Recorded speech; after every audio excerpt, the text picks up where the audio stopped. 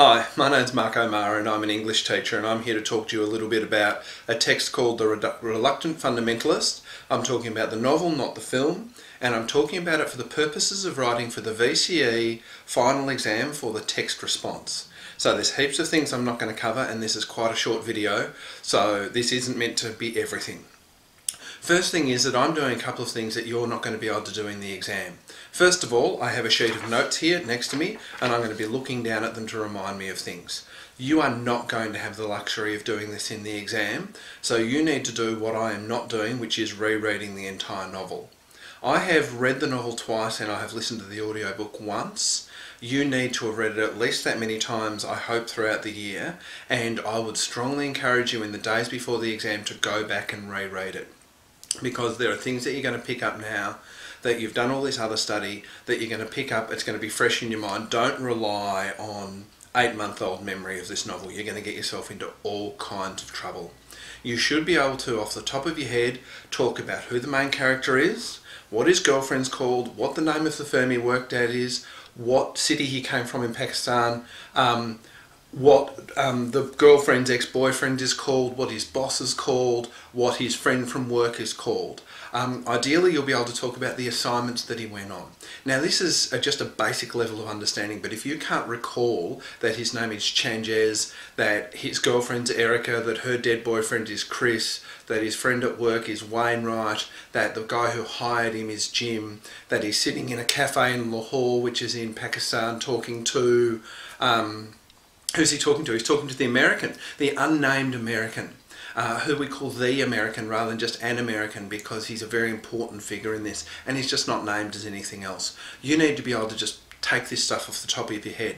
This isn't going to get you a good mark in and of itself, but it's a necessary precondition. You must be able to talk about this confidently, pretty much instantly, by the time you go into the exam, because it frees you up to talk about the novel in a more sophisticated sense. Now, talking about the novel at a more sophisticated level. The novel is created, and this is where I look at my notes, by Mohsin Hamid. And I'm not sure if I'm pronouncing that right, but in fact, you should go and look up how to spell it. I'm not going to give it to you. You go and look it up because you're the one going and rereading the book. But you would refer to him the first time as Mohsin Hamid, and from there on in you refer to him simply as Hamid. So Hamid constructs this and Hamid constructs that.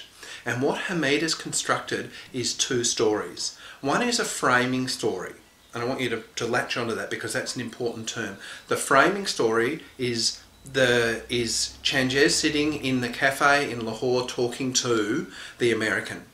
And this story basically happens at the end of everything. And then within that story, within that frame, if you like, which is why we call it a framing story, is the piece itself, which is Changes telling his story about how he grew up and mainly what he did with America and how he became disillusioned with America. So to show a sophisticated response, you're going to want to distinguish between those two stories. So one is the framing story and the other is Changes' story. So Hamid creates Changes telling the story, but when we read the book, we're not hearing the author speak to us. It's not like those books where somebody's just viewing it as if they're God and describing what's going on. The only voice we hear is Changes' voice. That's all that Hamid creates, and Changes, this creation, tells us everything, even what's happening in the framing story. Anyhow, I'm back from the dog barking. So I was talking about how this entire story is narrated. The narrator is Changes, and I think, and you know what, not everybody says this, but I don't think that Changes is a reliable narrator. In fact, I think he's what we call in studies of books an unreliable narrator. He's not being completely straightforward with us because he's actually only partly talking to us. The way the framing story works is that he's talking to the American. But all we see is just like you see me here. You see me talking to you, but you don't see the other side of the thing. So you only have what I've got to believe in. And Changes is like this. He's constructing this story for his audience, which is the American.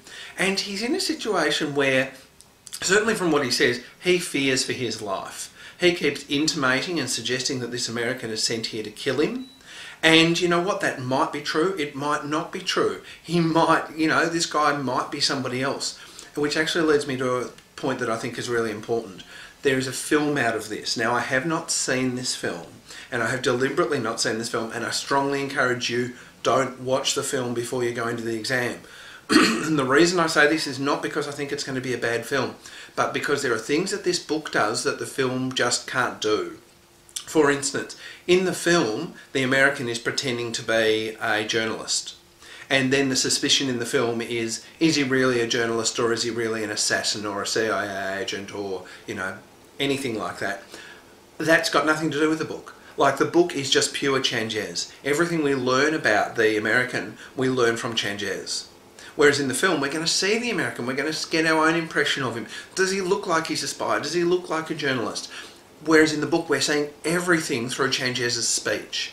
But once you get into the world of the film, because a film is a different thing that's created, and they're not limited in the same way. There is the occasional film where we have an unreliable narrator and it works in film. Fight Club's a good example. But from what I understand about this film, it isn't using the same techniques. So my real concern is that you're going to get yourself confused between what you saw in the film, because film's a really powerful medium. You know, I remember every scene of pretty much every film I've ever seen, with what's in the book.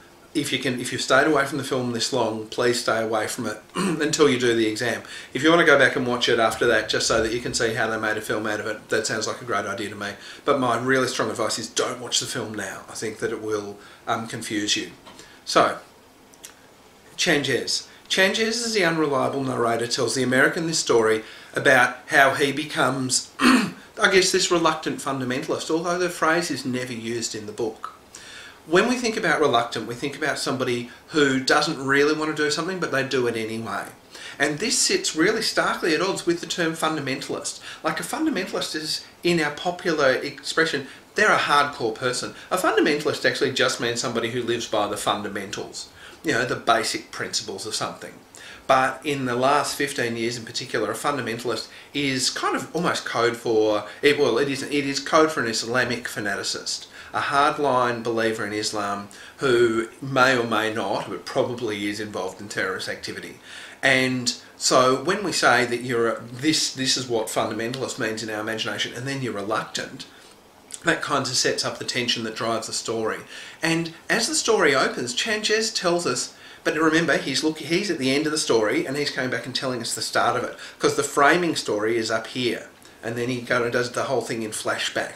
And he's there and he's saying, you know, I love America. I wanted to come to America. And he's telling us, but the man who's telling us is already embittered and kind of has decided that America is the bad guy. So when he's telling us about himself back here, he's telling us about this person who's having digs at America as he goes. Like, the Changes who goes through the story doesn't start off, America's great, and then it all goes downhill to here. He's always kind of yes and no. He's ambivalent about America. You know, he goes there because he's basically fleeing poverty and obscurity in his own country. He goes there because of the opportunities. He does it tough. He's not a rich, spoiled kid, but he is from a wealthy background. He gets there, he meets his girlfriend, Erica, and again, does she want him or doesn't she? It's a bit like Erica is very much, you know, sounds like America. Erica wants him, but not too much. Just like America will have him there because he was in the top, you know, the top of his class in Pakistan. He was like one of the top 4 or 5 students in Pakistan. So of course he can come to America, but he doesn't get much financial aid and he has to work different jobs and he's never fully accepted. A bit like Erica, who, yeah, you can hang around with me, but you're not fully my boyfriend. So, you know, very much Erica represents, you know, what he feels about America is very much what he feels about Erica. He's struck by the beauty and grandeur of the place, but just as he has stabs at America, you know, he talks about how the students there weren't as smart as he thought they'd be, how the buildings were dressed up to look as old, whereas in his country they really had thousands of years of history. And he even has digs about Erica. You know, she's very pretty and he's very struck with her, but when he finally reads her story, her little novella, it's really superficial. It's just, there's not that much to her. And also, she's just not a particularly nice person. Like, if you read it, if you can get past her, his infatuation with her, there's not much to Erica. So, from the framing story, he tells us this story about how he basically goes from, I love America, to, you know what, I'm really quite suspicious about America. In fact, I'm now campaigning against it. So, I guess that's the stuff, you know, read through it, get yourself conversant with who does what. Look at that real ambivalence in the story. That, you know, love America, you know, have a dig, have more digs. He obviously is radicalised in part by the events of September 11, the terrorist attacks on the World Trade Center. You know, there really was, I mean, you guys were young at the time, but there really was a massive reaction to it. It was a horrifying event, but people reacted in almost as horrifying a way, and it became this really scary environment where we looked intensely at people to see if they were our enemies. And, you know, Changes feels that. And instead of drawing him back into American life, that tension in fact pushes him out of American life, and as much as anything he pushes himself out. You know, he does everything in his power to be useless for the firm that he's working for. Oh, actually, while I'm talking about Underwood Sampson's really important. What they do is they're a bunch of really intelligent people trying to work out what something is really worth, what the value of something is, what its true nature is. And this is basically the position that Hamid is putting us in as a reader, giving us a lot of data and saying, what is Changes? Is Changes a foreign student who got burnt out? Is he a bad guy? Like, you can't just look at something and say, it's worth X dollars. Or, you know, this is good or bad or in the middle. You know, that the world can't be boiled down to a single figure. But also what Underwood Sampson do is they do take all that complex information and they boil it down. And he's kind of challenging that. You know, that's the fundamentalism that he's reluctant, that Changes is reluctant about, is the American fundamentalism, saying a company is only worth the dollar number we can boil it down to. That everything and everybody is down to just a single figure. And, you know, not all of America's like that, but the financial part that Changes is in is. And against this, he has this big, rich culture, and he's basically saying, America on one hand, whoomph, down to the number, big, expressive culture of other parts of the world. You know, our food is wonderful, everything's great. He's very proud of his culture. So, whereas Underwood Sampson boil everything down to a dollar, I think that Hamid is asking us to say, you know what, we can't just boil people who we see a clip of on TV denouncing America down to they're just a bad person. Or indeed, it's naive to say they're an entirely good person, because I don't think Changes is. I actually think he's selfish and pretty horrible in lots of ways. So, there's some thoughts. I've got some more stuff on Red Space Rocket for you to read. Read the book. Go and find other people talking about it. Talk to each other about it.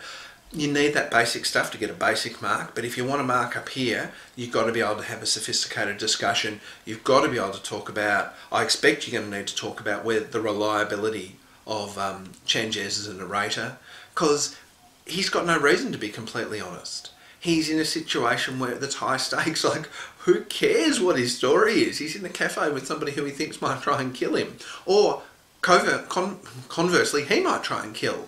So, I think it's a complicated text. Really, go back and have another look at it. I hope this video is helpful to you. If there's anything you want to ask, I'll do the best I can. Feel free to leave a comment on YouTube or something. And that's it. Good luck with the exam. Please use all your time in the exam. Be careful about how you structure your time.